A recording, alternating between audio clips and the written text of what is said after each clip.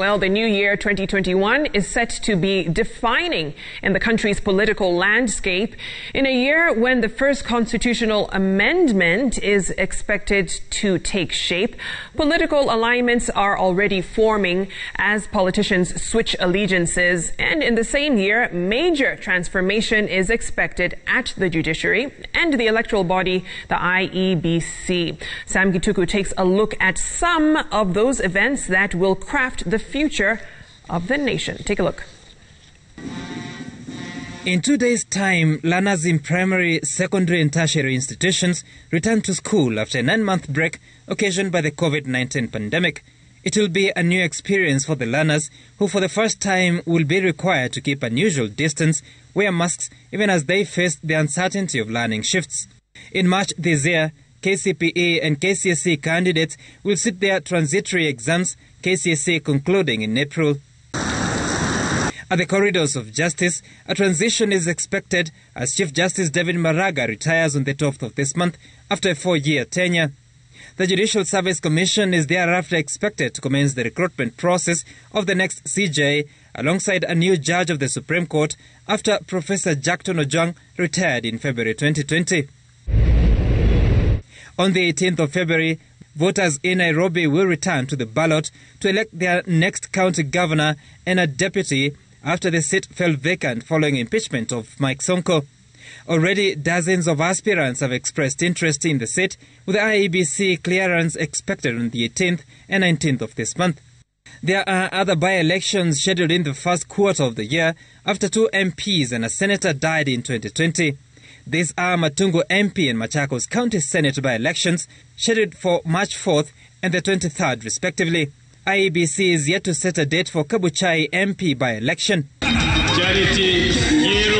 Later in the new year, the country is expected to be taken through the first constitutional referendum to amend some of the provisions in the 2010 document.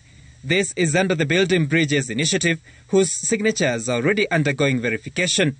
President Kenyatta, in his New Year message, called on Kenyans to embrace the process. In a constitutional moment, the soul of a nation is constantly in turmoil.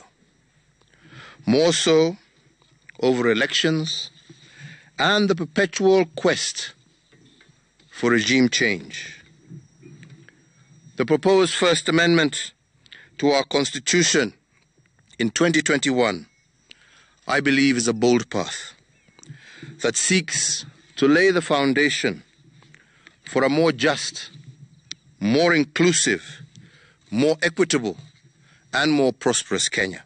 As soon as IEBC concludes the signatures verification, should they be more than 1 million of registered voters, the amendment bill will be transmitted to the 47 county assemblies for consideration within 3 months. 24 assemblies are required to take the bill to the next level of parliamentary consideration. Should Parliament approve the bill by a majority, it will be transmitted to the President for assenting. Given that some of the provisions in the bill require a national vote, IEBC will be required to conduct a referendum within 90 days.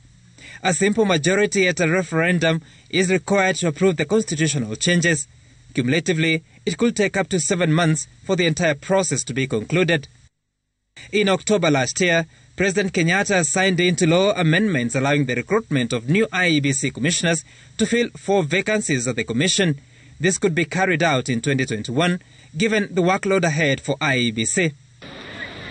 Starting this January, Kenyans revert to the pre-COVID-19 tax rates. Kenyans to dig deeper to finance the government in a year it's expected to show up its revenues after a major decline since COVID-19 struck.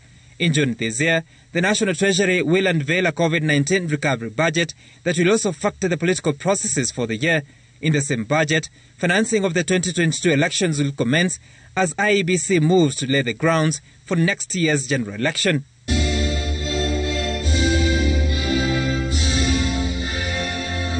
A tough year economically, politically, and socially, with calls for a change of mindset and strategies to surmount the challenges.